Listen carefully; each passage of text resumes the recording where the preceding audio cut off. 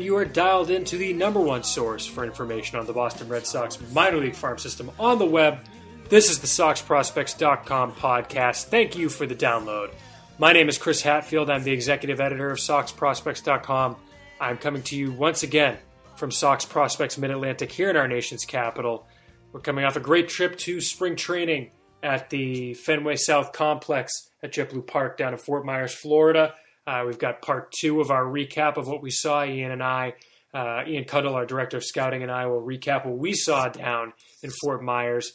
But first, what we're going to have for you is an interview that I did with Red Sox minor league outfielder Mike Myers. Myers, certainly not necessarily one of the top-rated prospects in the system, but Myers coming off a stint with Team Israel in the World Baseball Classic. World Baseball Classic, of course, right at the top of everybody's minds right now. The second semifinal game is being played tonight. This is being recorded on Tuesday, March the 21st. So really exciting time to talk about the World Baseball Classic. We talked to Mike about his time at Team Israel in Korea and Japan. That team was really the story of the tournament early on, with a couple of really big upsets, clinching a spot in the 2021 or 2020 World Baseball Classic. Really exciting for that team and for Mike to have that experience. So I got to talk to him about that. And I'll talk to Ian about what we saw down in Fort Myers. First, some things I got to get out of the way. Please make sure you subscribe and rate and review. We're on iTunes, we're on Stitcher, we're on Google Play Music, we're on YouTube. Subscribing is the easiest way for you to know when new episodes are out. And rating and reviewing really helps us get in some new ears, helps with those algorithms, however the heck they work. I don't know. But really, if you leave us a good review and some feedback, we'd really appreciate it. Also, thank you to the Ludlow Thieves for our intro music. Go check out their stuff on iTunes, Amazon, Spotify, however it is that you listen to music. The track you heard at the top of the show is called All the Money. It's a great track. Go check them out. They're doing great stuff. We love getting your emails. Send those to podcast@soxprospects.com. Got a question? Got a concern? Got something you want to hear us talk about on the show? Send it in to podcast@soxprospects.com. Or you can tweet to us using the hashtag AskSP. That's ASKSP.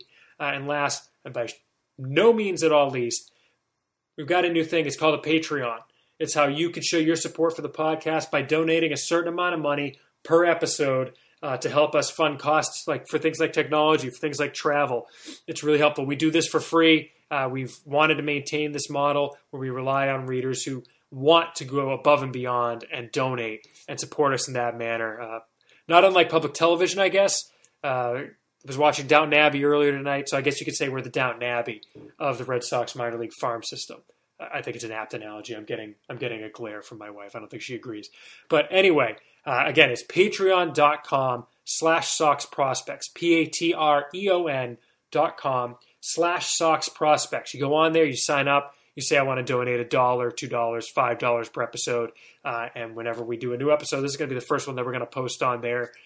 We will, charge you however it works, and you'll be able to support us for very little per episode. We do about 20 to 25 episodes per season. We might try and do a little bit more now that we've got our wonderful producer, Joe Tetrault, doing the editing on the show, taking a lot of the work off my hands. So again, the address is patreon.com/SoxProspects. Make sure you go check that out. We really would appreciate your support.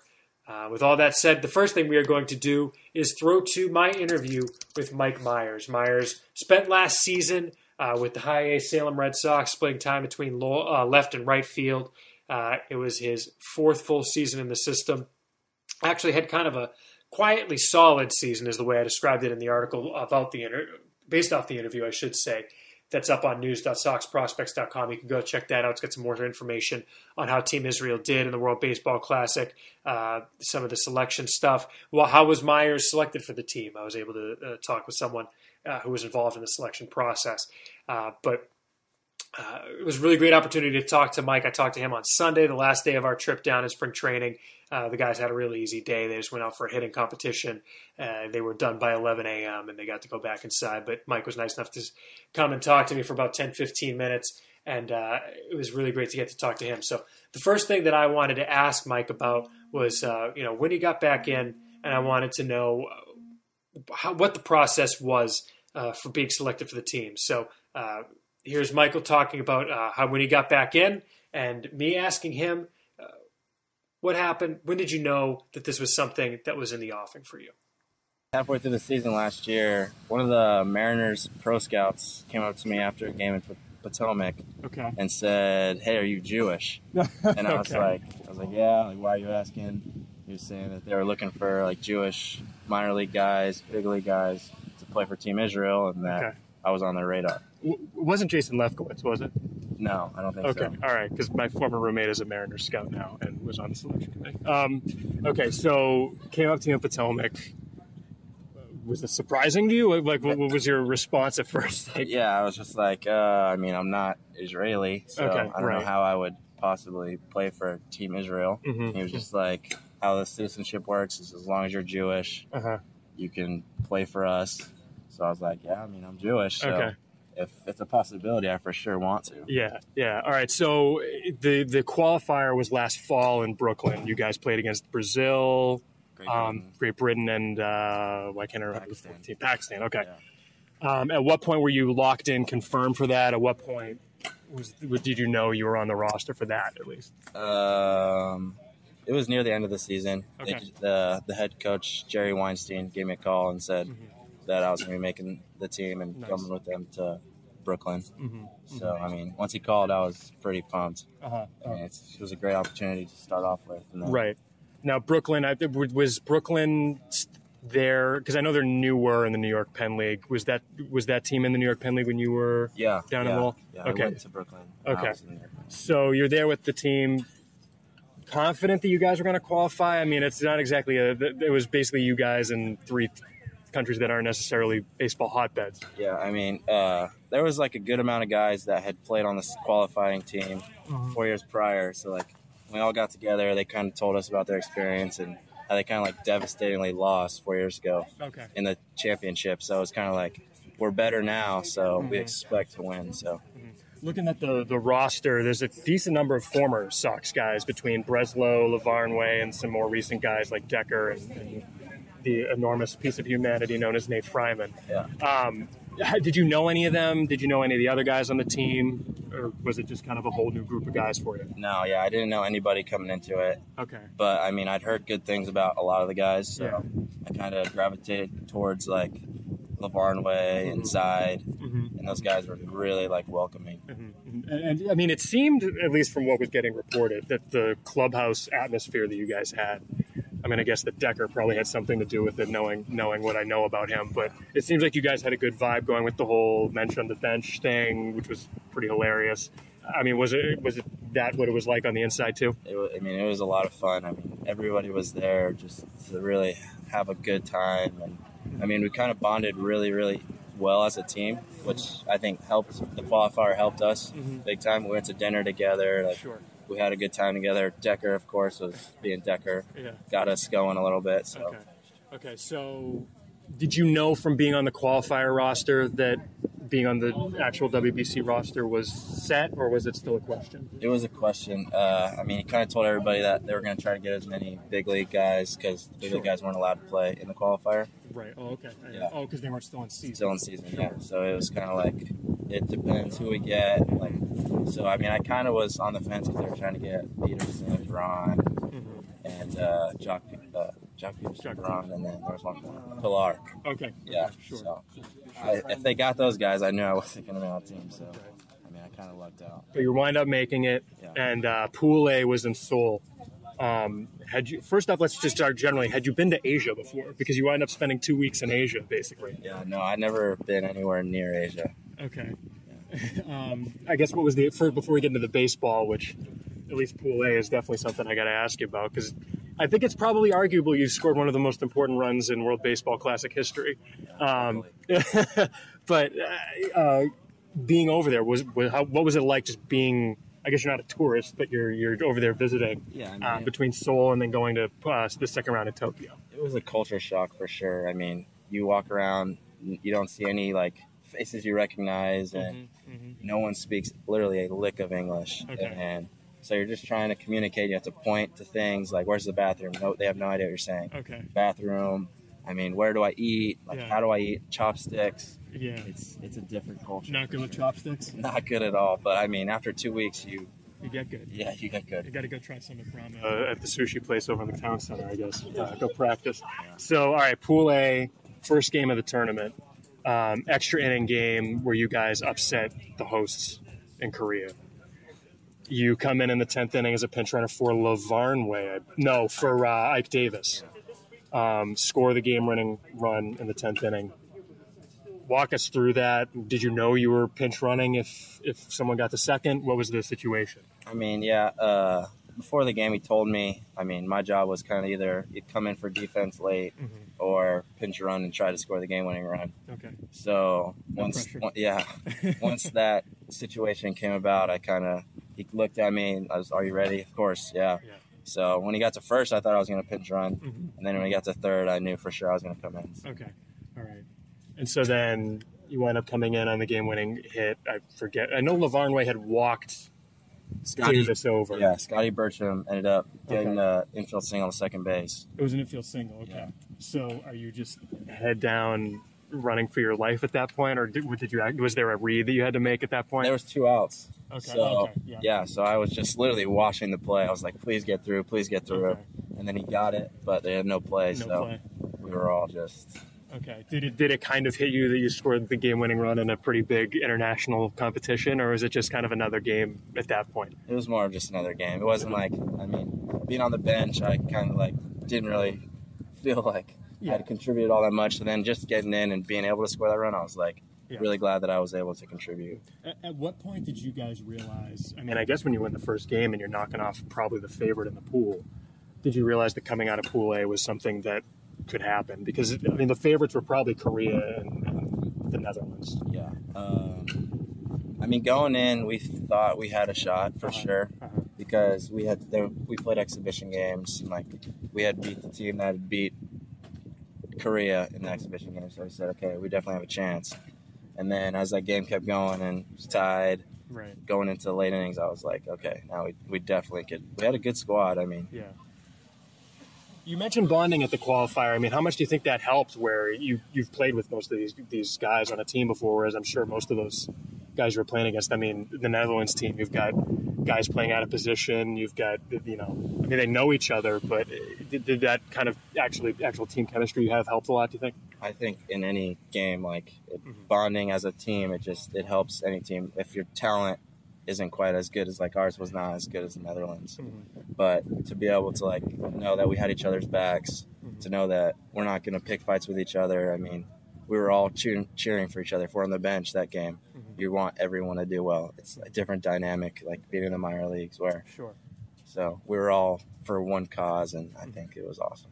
So you guys advanced out of Seoul to round 2 in Tokyo with the Netherlands as well. I guess I should probably ask, did you talk with Bogaerts at all because he was on the Netherlands squad? Did you run into him other than at the field? Or, do you know him very well at this point, I guess is probably the first question. Yeah, I mean, no, I don't really know him. I've seen him a couple times. I've talked to him a couple times. And we're in Seoul. I saw him at the hotel a couple times. We said, hey, like, how's it going? But more than that, it wasn't much. All right. And then you guys go to Tokyo, which the Netherlands and Japan came out of. Won the first one, I think, too. Knocked off Cuba. Yeah, which, hey, I mean, it's still Cuba. It's a big one. That's a big win. Yeah. I mean, just looking back on the whole experience, what you guys did, you've qualified for the next World Baseball Classic, I believe, by virtue of coming out of Pool A. Yeah. I mean, do you see it as granted, Team Israel is a bunch of Jewish American baseball players for the most part. How does it feel in terms of an accomplishment? Is it something you think like, young Jewish baseball players can look at and kind of see, looking up to you guys, I guess. Has it sunk in? Is there any kind of perspective you've gained? Yeah, I mean, more than anything, our goal was to grow the game of baseball in Israel. And I think with how successful that we were, it definitely is going to help baseball. It's going to help fund a baseball facility there. So that'll help more athletes get involved there. So, I mean, for me personally, it was one of the best baseball experiences that I've ever been a part of. So, I mean, I hope I'm on the team again in 4 years because I think in 4 years, the game will grow in Israel and it'll just keep growing. And that's our goal for sure. And I believe they had cameras rolling for a documentary of some kind. Are there any great Mike Myers moments in there we should be keeping an eye out for, or are you keeping a lower profile? I kept a lower profile in most of it. I mean, it was Decker, of course, is the center of attention, but it was mainly like the big leaguers, and they kind of were all around them. I might have a couple parts in there, but nothing too important. I guess we should probably briefly mention, since we are here in spring training, I guess we're looking at Portland, hopefully, as the assignment for this coming year. I mean, they told me that I'm fighting for a spot there, so I had a pretty good year in Salem last year, so that's where I expect to be, and just going to keep doing my thing. Being at the World Baseball Classic, now that you're back in camp, how does it feel transitioning back? Do you feel ahead of where you usually are, behind? Since they were telling me games just started from minor league camp 3 days ago, so I'm definitely not behind. I mean, gaining that experience, playing in front of those kind of fans. I mean, there's 55,000 fans against Japan. It's a little different coming back to the backfield and be like, wow, this is a little different. Some parents and autograph creepers lurking around, kind of half pretending or half paying attention. Yeah, but it makes me want to get to the big leagues, honestly. Yeah. It's just like, okay, like, I played with all these big leaguers. Like, I understand, like, their routines, like, what's gotten them to where they are. So now it's my turn to get where I want to go and keep working my butt off to get there. Cool. All right. Well, this place has been cleared out for about 5 minutes at this point, so I'll let you go. Hope to see you in Portland this year, man. Yeah, appreciate the time. I appreciate it. Take care, bud. All right. Thank you to Mike for that great interview. And again, check out news.soxprospects.com for my story on Mike Myers playing with Team Israel at the World Baseball Classic. Hopefully you enjoyed that interview. I'm now joined by my roommate during the spring training trip, the man who narrowly defeated me in the Sox Prospects Arcade Basketball Championship. I believe by a score of about 309 to 303, if I'm remembering our high scores correctly. That will be Sox Prospects Director of Scouting, Ian Kundle. Ian, congratulations on your victory. And I would say overall a pretty successful trip, both on the field and off. Yeah, I would agree. I want to thank everyone. I couldn't have done it without the readers, and it feels great to be a winner again. Last season, obviously, I was injured during the spring training trip, coming back from shoulder surgery, and I couldn't really participate. So it's good to be back on top and winning, because winning is fun. We're recording. Go ahead. And I was just going to say I'm glad because, you know, I don't know if this was what led me to victory, but I really think the rental car played a big part in my victory, because that car just screamed awesomeness, and I think that's what led it to me. Let's briefly describe. It was a Ford Focus. It was, but it wasn't just any Ford Focus. It had black rims. It did. And it had neon lighted interior. It did. It was unlike any rental car I've ever had. And you were freaking out about the sunroof, but because usually you have to pay extra for the sunroof, I guess. And that was literally like the cheapest rental car I could find. It was either that or the painter's van. Yeah, I should have done the painter's van. That would have been funny. But no, I'm happy with. I just think that car just. The no tire grip, just everything about it. Just, it had maybe an eighth of an inch for victory. An eighth of an inch of tire tread. Yeah, that's a generous eighth of an inch right there. I remember we measured it on the key, and it was like barely up to the first cutout. Oh. It's a miracle we didn't die on our drive support Charlotte. that would have been really bad. Luckily, the traffic kept us from going too fast. Seriously. All right, and cruise control. Can't forget that. And what? Cruise control. Oh, cruise control. That's true. Greatest invention ever.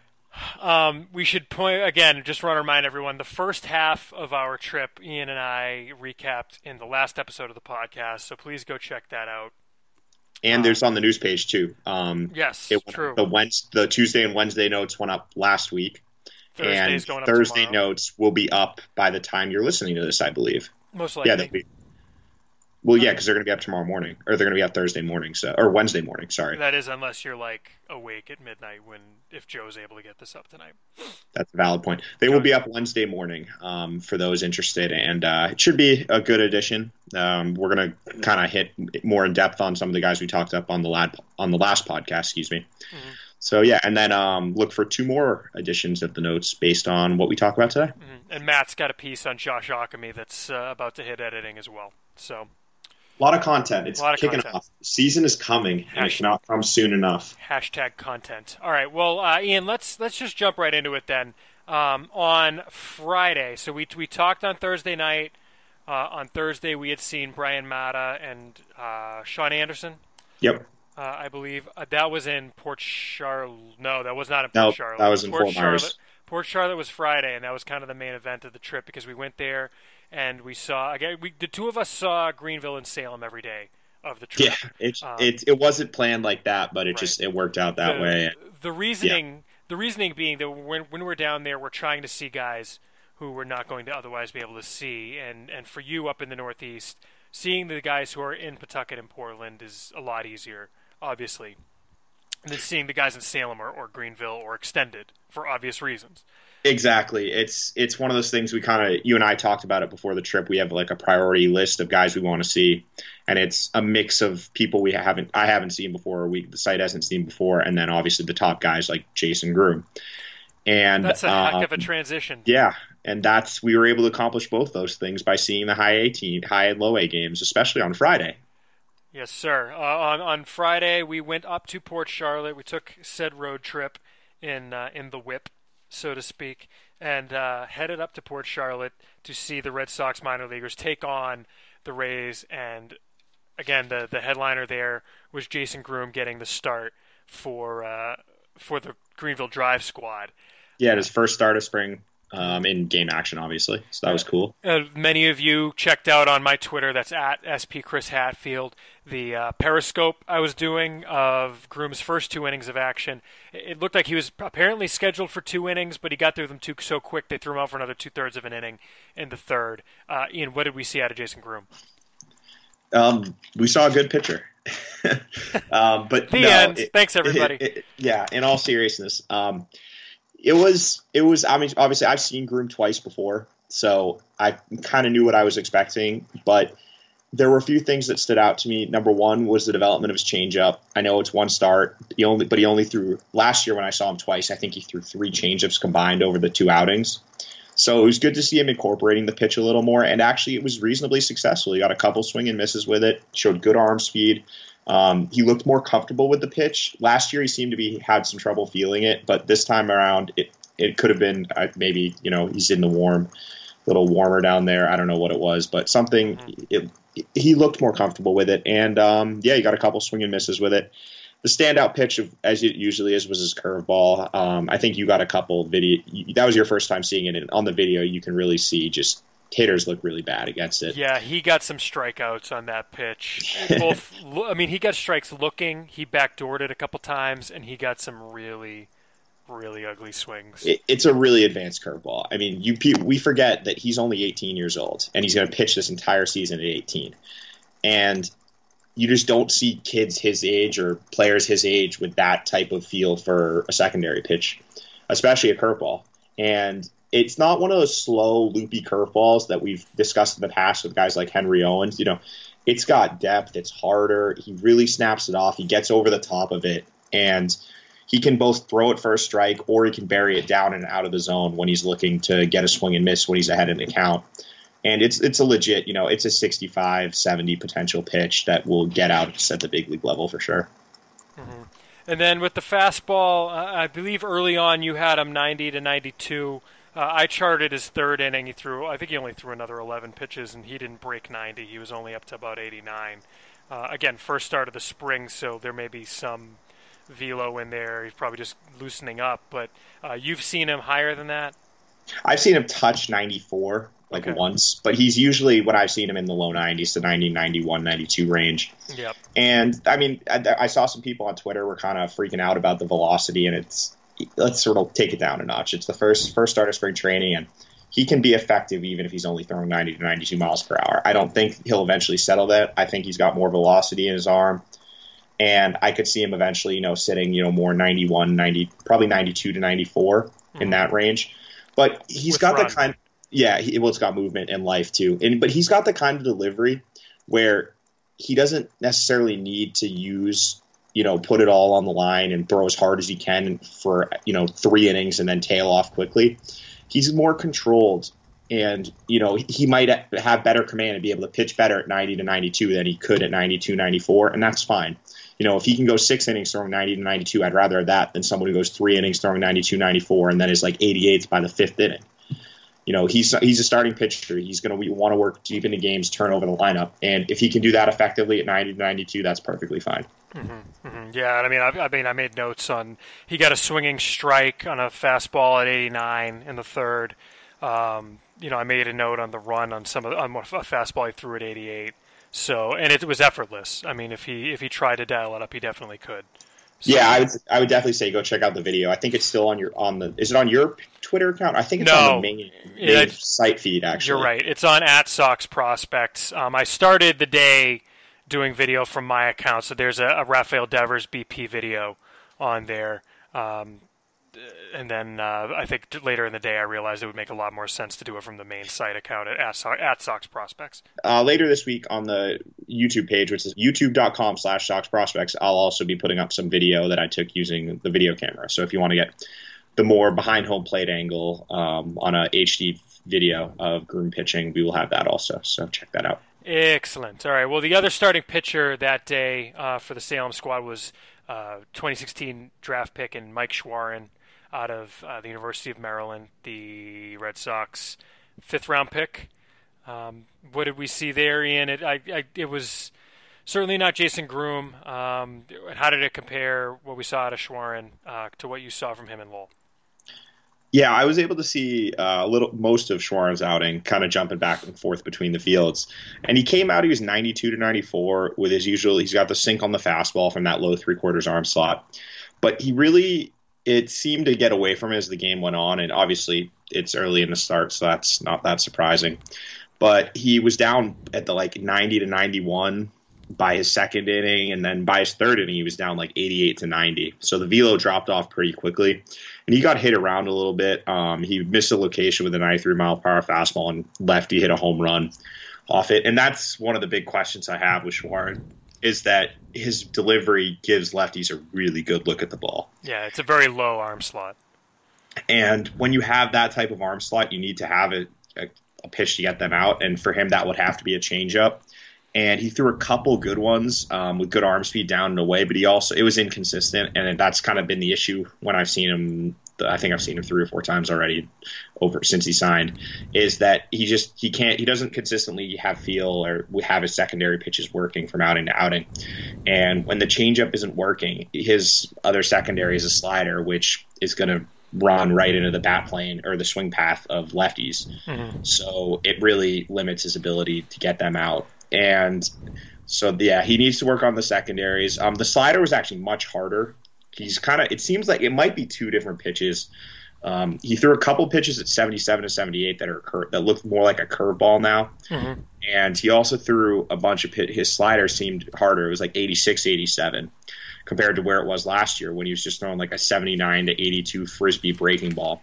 And I do like having the 2 separate pitches a lot better. The slider was tight, sharper. Again, he had a few that he didn't really snap off, but looked pretty good. And the curveball is more vertical, down in the high 70s. So that was interesting. And with his arm slot and lack of a true plus pitch, it might be one of these things where it's better for him to have 4 average-ish pitches, and that's where that curveball could come into play. So that was interesting. And in the system that's lacking arms, I'm still not sold on Schwerin as a starter long term, but he is one of the more interesting guys. He's got some pedigree. He's shown the ability to run his fastball up in the mid-90s with some movement. He's shown a feel for secondaries on occasion. So it's going to be interesting to see what happens, and I think he's probably headed to Greenville. And actually, even though he's going to be a college guy headed to Greenville, I think that's a pretty good test for him, considering he had a down year last year and some of the issues I've discussed. Yeah, I mean, tell me, do you think it's fair to almost when you're speaking? When I'm thinking back to what I saw, I don't know. He's certainly not as big, I don't think, but it's almost like I'm hearing Justin Masterson without the power sinker. Yeah, I mean, the comp a couple of people have said to me independently has been Vance Worley. I don't know if you remember him. No, I mean, it's not like it was that long ago, but yeah, but he's a kind of a swingman type for the Phillies and a couple other teams, and even had the glasses and everything, and physically they looked similar. And it was one of those things that he just never had enough stuff to start. he had those average-ish pitches, but there just wasn't that knockout pitch or that pitch that was effective enough against lefties that you could turn the lineup over to start. But at the same time, they had the size and the ability to work in deeper into games. So, you could throw them out there for 5 innings if you needed to, or if the starting pitcher got knocked out in the second, you throw them out there. And, that's a valuable role. And if that's what Schwarren turns into, that's a very respectable outcome for where they got him. I think he was a 5th-round pick last year. Yep. But, yeah, obviously they're going to develop as a starter. And if the secondary pitches take a step forward and he shows better command with his fastball, then there is a chance I do think he could be like a back-end guy. But there isn't much ceiling there. It's more of a floor play because the floor is pretty high. Worst case, I think he can be a middle reliever. So, okay. Other pitchers that day, it was really kind of low-key. Just reading off some names from my sheet. There's Jonathan Diaz got some starter-length work in the Salem game. We saw Marcos Lantigua. We saw, honestly, the guy that I would probably point to as a guy who seemed interesting to us was Mitchell Osnowitz over in the Salem game. Was there anyone who stood out to you, whether it was one of those guys or someone else? I just realized I have incomplete notes because I was running around trying to get video. The only other guy who was kind of interesting to me from the low A game was Yorvin Pantoja. I think he's 19, I want to say. 19-year-old Dominican. Could be wrong with that. But he was lefty with, actually, he's unlike a lot of the lefties we've discussed this week, the guys like Odaner Mosqueda and Ryan. Got it right that time. And Ryan Oduber, who actually we haven't discussed on the podcast. But just real quick, Pantoja is out of Venezuela. Sorry, Venezuela. Like pretty much every Latin player in the complex leagues at this point. Yeah, and it's interesting. 19. Yeah, and he's listed at 5'11", 175. He looked bigger than that. But he was pretty skinny still. And 3/4 arm slot. He was definitely bigger than the guys like Oduber and Mosqueda. And but 3/4 arm slot, was up to 92 from the left side. Sink on the fastball. Didn't really have great life, but he's got some movement. Decent deception actually, because he's got a little trunk twist in his delivery, so he keeps the ball behind his back till late. And he showed some feel for his changeup, good fade in the low 80s. And breaking ball wasn't great. It was below average, slurvy, 75 to 76. But just as a young lefty, as we've kind of seen with the Red Sox these past few years, the bar for left-handed relievers is pretty low. If you can throw strikes, keep the ball down, and prove that you can get lefties out with some deception or whatever it is, then you have the chance to make the big leagues. So he's someone that I'm interested to see. He looks like he started a little bit last year, which is actually surprising. I would have just assumed. I'm interested to see if they move into a full bullpen role, what kind of happens there. Mm-hmm. A guy that stood out to me was one who I mentioned, Mitchell Osnowitz. He was a indie ball signee this offseason for the Red Sox, and he's kind of an interesting case. He was drafted in 2014 out of, if I can move this, out of Lindsey Wilson College, which I'm assuming is a JUCO. But he was drafted, he was a third baseman in college and was converted to pitching as a pro with the Braves at age 22. Lasted 2 seasons in the Braves system, and last year pitched in the Frontier League, in Indy League, and we didn't really expect a lot out of him. But then he went out there and was sitting 93 to 95, touching 96 from the right side. So, he wasn't drafted. He was an undrafted free agent, of course. Yeah. But it was really interesting to see him coming out there pumping 93 to 95, a little bit of 96. He threw what I think might have been a cutter at 90. I think so. And then he threw a breaking ball at 87. But it was a very short outing. The batters, he was the last pitcher of the game for Salem. Yeah, he was really quick, just 1, 2, 3 inning. Yeah, quick 1, 2, 3 inning. I charted, 8, 9, 10 pitches, so he probably threw like 11 or 12. I'm sure I missed 1 or 2. But it was a really quick inning. I'm very interested to see what happens there. Generally, a guy going last in the game isn't necessarily a good thing, but he definitely looked really intriguing. Certainly as a guy for them to sign as an undrafted or sign as an indie ball guy, never mind an undrafted free agent. I want to see what they do with him. After what we saw, we kind of projected him more solidly for the Salem roster, and I want to see if that's what happens and if he gets any run. So. Yeah, I think it's just another example of the value of scouting. You got to get out. You can find baseball players pretty much everywhere, and you never know what you're going to find. So if it's looked pretty interesting. I watched the inning with you. The velo's there. He's good size. I think he's 6'5", like 240, 250. And the secondaries, I mean, we didn't get to see a lot, as you said, because he only threw like 10, 11 pitches, but he threw one really good slider for a swing and a miss. I think it was the last pitch of the outing or something. Yeah, it was a strikeout down and away from a righty that he just buried in the dirt, which is a perfect spot when you were ahead in the count with 2 strikes. So he's definitely someone I'm interested with. Yeah. All right, well, let's move on really quickly to the pitchers from Saturday, and then we'll wrap up with the hitters. But let's keep it kind of shorter, I think, maybe. On Saturday, we saw, I guess the headliner would be, I guess both of them were interesting again on Saturday. Good starters. Yeah, so it was Roniel Raudes starting for Salem, and Darwinzon Hernandez throwing for Greenville. I forget how we did this. I apparently charted the first inning for Hernandez. So why don't you start with Raudes, who you had seen last year, but the question with Raudes, who spent all of last season in Greenville as a 17-year-old. He was the second youngest player in the league to his at one-time teammate in Anderson Espinoza. The reports from him have been pretty good this week. Yeah, they've been okay. Let's not go there yet. I can't take it. But Raudes kind of looked like more of the same to me based on your report, Ian. Is that what you thought? Yeah, with Raudes, it's a strange one. Because I saw him last year with Greenville, and he actually threw pretty well. He threw like 6 innings, got hit a little bit, but nothing. But last year in spring training, he got bombed when I saw him. Last year in spring training. Okay. And then this year in spring training, he got pretty much crushed again. Uh-huh.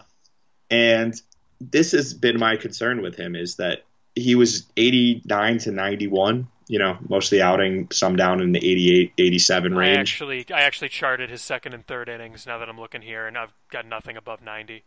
Yeah, and it's just, he's like 88 to 90. And it's all pitchability. There's not a lot of projection. I don't think he's going to add a lot of velocity. And it's just he has to throw strikes and keep the ball down. And when he wasn't doing that, like in this outing, he's just going to get hit really hard. And the batters were getting really good swings off him.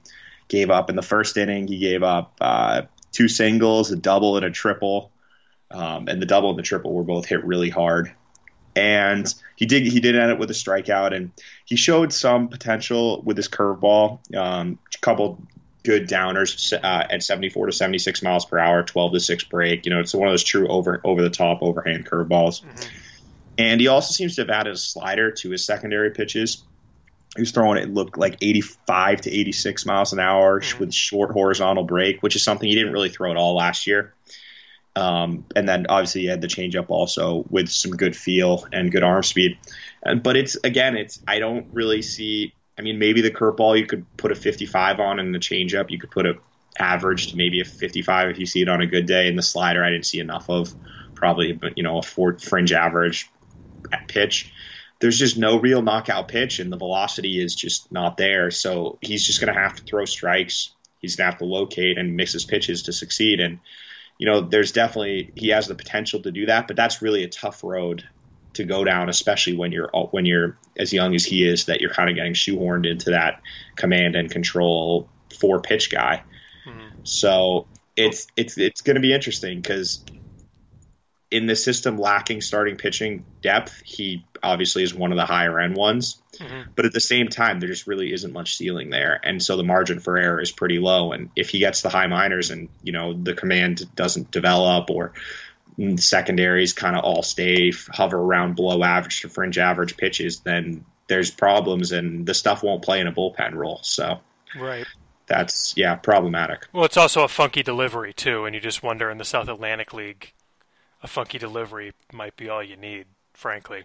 Well, exactly. And against some of the hitters, when I saw him last year, he was just a lot of guys are young. They don't really know how to handle good breaking pitches, so he could get by with his curveball and by locating the fastball. But as he faces more advanced hitters, they're going to lay off those breaking balls that are down and out of the zone, mm-hmm. and his changeup, and they're just going to sit on his fastball. And if he misses location at all, that's going to get hit pretty hard. Yeah, I mean, I'm looking at my charting, and there's one. He faced a pretty lefty-heavy lineup And I'm looking at one at bat he had against a right-hander where he went 87 mile per hour. Might have been a two-seam that was low, a curveball at 74 for a ball low, a changeup at 84 for a swinging strike, and a 75 mile per hour curveball that got hit back up the middle for a single.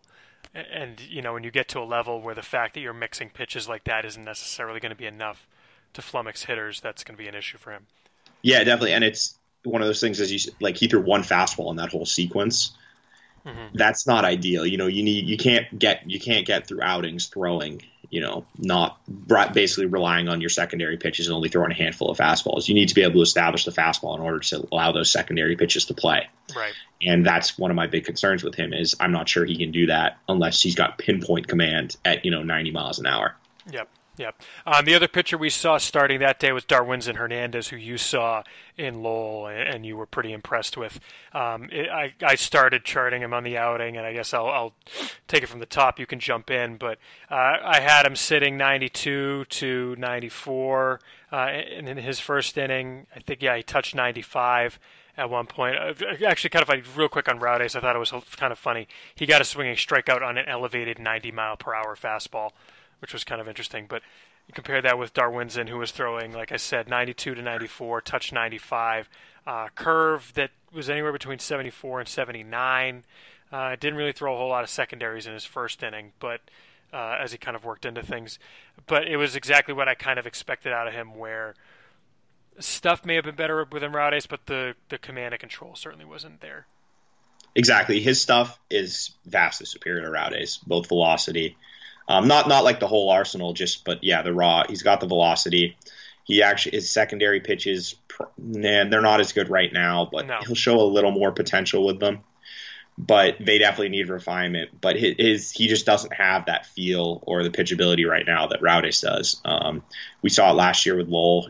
I think he led the league in strikeout rate or something, or led the Spinners in strikeout percentage. Sorry, but he also walked 36 guys in 48 innings and had outings where he couldn't get out of the first inning because he'd have 5 walks.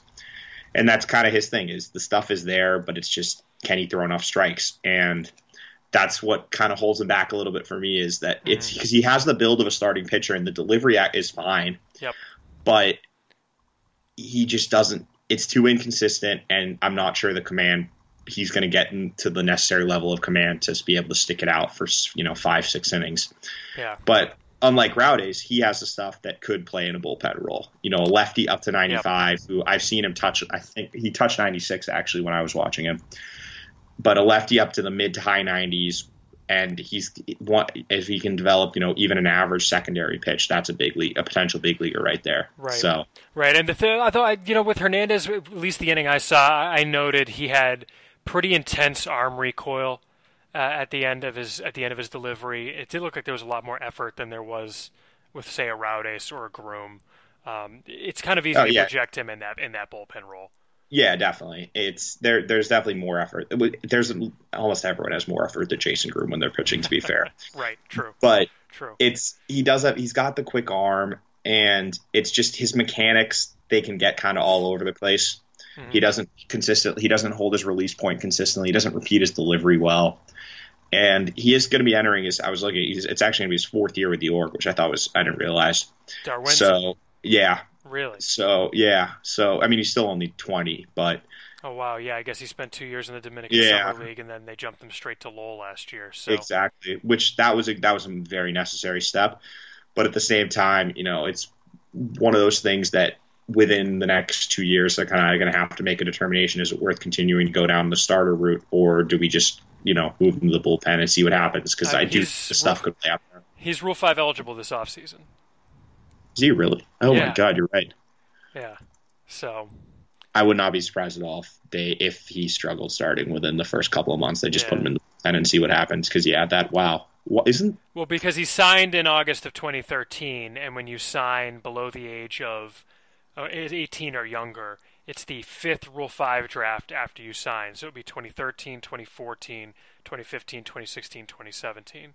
Wow, you're right. That's interesting. Yeah. I did not. I would have thought he was eligible next year. Yeah, that's going to be a tricky one. I mean, I can get into my rant sometime about how the Rule 5 draft rules severely disadvantage Latin American prospects. It's kind of infuriating almost, but for another time. Exactly. But yeah, that is a good point to see. I think they probably give Hernandez at least another year starting. I agree. I can't imagine he gets drafted in Rule 5 after pitching most of a season in Greenville. Unless he completely breaks out, and at which point they would probably protect him, I would agree. Yeah, I can't see a team. I mean, Jason Garcia when he's throwing 100 is one thing, but with lefties though, there's teams. The Padres did it last year with Luis Perdomo. I believe they took him. I'm typing, so I apologize for that. I believe they took him from the Pirates. I want to say they took him straight out of A-ball from. Who is Palm Beach or Peoria? The Cardinals, sorry. So they drafted him straight out of A-ball from the Midwest League. And they stuck with him all last year. Granted, he really struggled, but so it is plausible at least. I so want to do lyrics to Straight Outta Compton right now based on how you said straight out of A-ball, but I'm going to save our listeners from that. Plus, we're trying to get through this quickly. Some other pitchers we saw that day in the low A game. We saw Hunter Smith throw a couple of innings. Ryan O'Duber, I got to see. We talked about him, I think, on the last episode, right? I don't think we talked about him, but yeah, he doesn't throw very hard. Sitting 80, which was 81. I saw an 82. I saw some 79s too. I saw 78. I saw him through. He was throwing something at 75 to 76. It was a change up. I don't know how you do a change up at 4 miles per hour lower than your fastball. Yeah, sure. He's an interesting case. Yeah. Anyway, that's more than we should probably even talk about him. Jose Gonzalez, who threw from a low 3/4 at like 88, 89. 80. Yeah, I had 86 to 89. Yeah. Actually, I had 80. I had a couple at 82 and 83, and then he sat 85 to 87, touching 89, which I did not expect from a guy who had really good stats in the DSL last year. Shows you again stats, DSL stats especially. Can't read too much into them. Very little. We saw Denny Reyes, who I did not write any notes on, and then over he was 86, 88. Yeah. He's a big frame, but there's effort in the delivery, and yeah. And then over at the high A field, we saw. You left out probably the most interesting guy, who actually is going to make a pretty decent jump in the rankings. Who's that? Joan Martinez. Oh, okay. Did he throw that day? He did. Mike's boy. He threw twice while we were down there, actually. Okay. He was much better this time than the last time we saw him. Okay.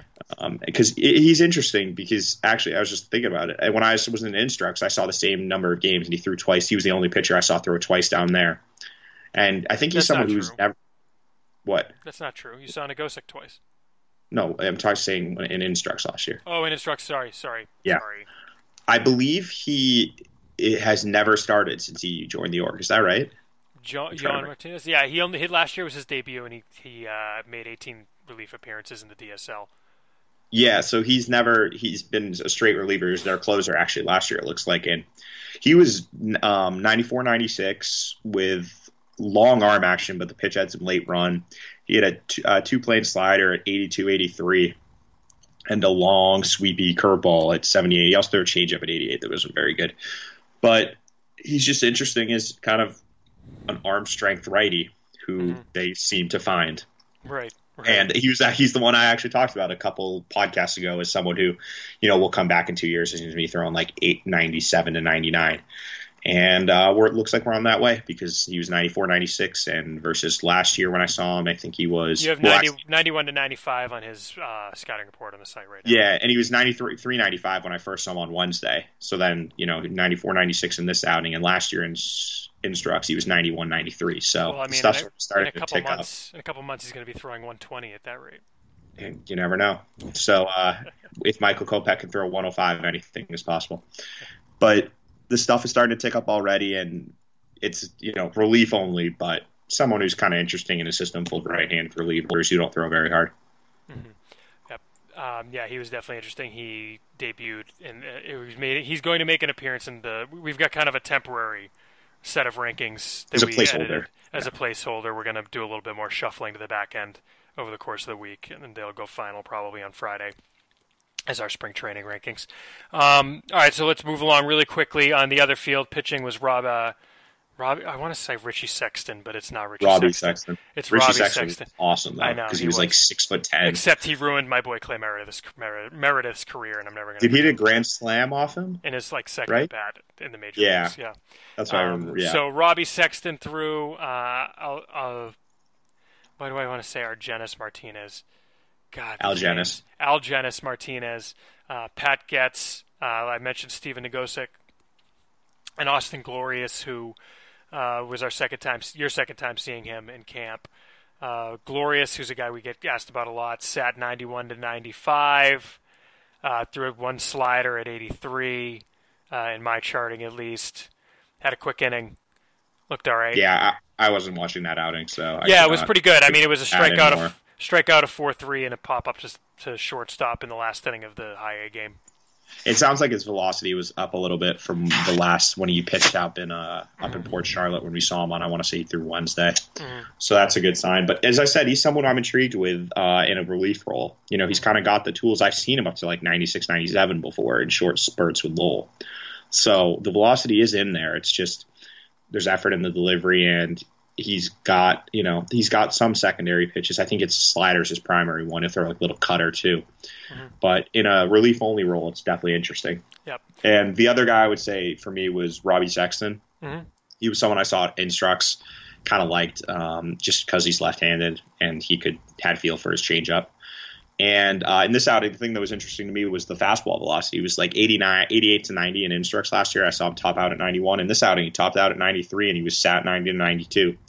So as a lefty, you know, if you can sit low 90s with feel for a changeup, that's definitely interesting, as we talked about earlier. So, yeah. Excellent. I want to apologize if I'm sniffing into the microphone. My mute button is being covered by a sleeping cat right now, so I can't reach my mute button. Apologies. All right, well, that's it for the pitchers. I guess really, really quickly on the hitters, because we do kind of have to wrap up. On that day, one thing that was intriguing, and I bring this up in part because we were just talking about this, Ian, but on Friday in the high A lineup, Tyler Hill started in left field with Chris Madera in center, but Madera, apparently to help him have some more versatility as a guy on a roster, you know, kind of filling out one of those organizational slots, shifted over to second base with Hill shifting from left to center, which I thought was really interesting. We've talked about on the podcast before about how Hill's profile as a left field only type really puts a lot of pressure on the bat. I haven't really seen anything to make me believe he can stick in center, but if he can, that certainly makes him interesting. Yeah, I mean, that would be very good for him, but I didn't see him play center, and I don't think he got any work out there, really. I don't buy it because he wasn't good in left field when I saw him. It's in tomorrow's write-up, I want to say. Yeah, I think talking about Thursday's games, he butchered a ball in left field. Like, it was no, that wasn't Thursday's game because I'm pretty sure Mike was there. Yeah, I think it was Friday before the switch. Yeah, it was Friday's game. No, Saturday's game it would have been. It was Saturday. Right, because Friday we were in Port Charlotte. Yeah, Saturday he got a fly ball over his head. It was catchable. It was very catchable. And turned the wrong way. Then he got turned around again and zigzagged his way, and the ball just hit off his glove and ended up in like a triple. And that's the kind of stuff that I saw consistently in Lowell last year. It was a lot of, you know, little bloop that he'll take a step back on and just miss, or take ball in the gap and he'll run straight to the ball and it'll end up going over his head. Whereas if he had run at an angle, you know, he had a better chance to catch it, things like that. And the arm just isn't there either. It's like a 40 arm if you're generous, below average. And that was I saw a very intense infield outfield with throws to home plate, and he did make a throw in game too. So got a few good looks at it, and it's not there. So I have a hard time seeing him stick in center field if he's not barely past. He's below average in left field. Right. All right. Maybe do you want to pick one more guy as a hitter to talk about, or should we just? Yeah, I would say just a couple of the younger guys that were kind of interesting. Ramphis Baroa is a Dominican, I'm going to assume, or it could be Venezuelan. I'm paper shuffling right now. to stall. I can hear it. He is Dominican. He's listed at 6'2", 190 on the roster, and he showed some interesting tools, but at the same time, he probably will never get above A ball. And here's why: it's big raw power. He hit what was described to me by people watching a 500-foot home run in the game on Friday. I want to say, no, the game on Thursday. And it was, I guess, fastball, low 90s fastball, and he just turned on it and just absolutely destroyed it. He also showed off a plus arm in right field, throwing down out a runner at the plate in the game in Port Charlotte on Friday. So it's, there's potentially 2+ tools in power and arm, but at the same time, the swing is very long. It's all or nothing. There's going to be a ton of swing and miss. And so there's a lot of red flags, but it was just, he made some noise, and in a system that's pretty devoid of position player prospects, it was, interesting to see someone with a few loud tools. The other guy is someone who's kind of been an enigma to me because he's been in the organization for 3 years, and I'd never seen him play in a game, let alone other than in workouts. So he kind of, as far as I was concerned, he wasn't a real person. And he finally played. Actually, he wasn't very good the first couple days, but on the Saturday game, Nick Hamilton had 3 hits. All right. And if he can ever hit, that's interesting just because he is a true 80 runner. He was 4 seconds down the line, sub 3 or sub 4 seconds on a bunt, and on a jailbreak it was 4:04 or something. So it's 75, 80 speed. Mm-hmm. And he's athletic. He can really run, but it's just really raw. The swing mechanics aren't very good. Chops down on the ball. There's no power at all. Mm-hmm. And I was in his career, he has under 100 at bats in his career. Right. So it's just one of those things. If he ever can figure it out a little bit and just get on base, there's interest. It's interesting because of the speed, but at this point, I need to see it outside of the complex leagues. I need to see him get on base before you can even, consider him as a prospect. But it was just good to see him have a good day.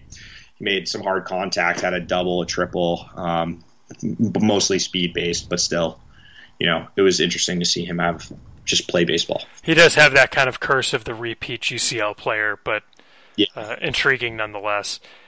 Intriguing. And I'm trying to just look through briefly if there was anything else of note. Bobby Dahlbeck homered, didn't he? I'm sure he did. I believe that was a Saturday game. Yeah, he did. He's got some raw. We've talked about it. Yeah, he's got raw power. And other than that, that's pretty much it. Let's mention on Sunday they did a hitting competition with one finalist from each of the clubs competing in the finals. And I was talking with Myers about it, and he even admitted that the guys had no idea what the rules were. But the final, I didn't understand it at all. It was not clear at all what the rules were. But the finalists were Jake Romansky from the Portland team. Pawtucket. Tate Matheny from Portland, Dahlbeck from Salem, who was Greenville. Tucker Tubbs from Greenville, and from the rookies it was Baroa, right? Yeah, it was Ramphis, Baroa, and the winner was Tate Matheny for some reason. I'm not quite sure. I thought Dahlbeck was a lot more impressive, but I guess there were specific things that we're looking for. Yeah, it was a situational hitting contest or something, and Dahlbeck was just pulling a lot of home runs, which is I don't know what situation that'd be bad in, but sure. All right. Well, should we stick a fork, or I guess with this being the spring training trip, a pair of chopsticks in it then? Yeah, I think that pretty much wraps it up. Just obviously, as I said earlier, there'll be a couple more write-ups coming up for spring training. Yeah, keep your eye on the news page. We'll talk about a few more guys that we didn't get to hit on today. Excellent. And just get ready for the start of the year because it's coming very soon. Yeah, make sure you get your questions to podcast@soxprospects.com. We've got a couple in the hopper. Sorry we didn't get to them yet, but we're going to eventually get to those, probably on the next episode of the podcast. We'll do those. But like I say, if you want to get them in, podcast@soxprospects.com, or tweet using the hashtag AskSP. That's ASKSP.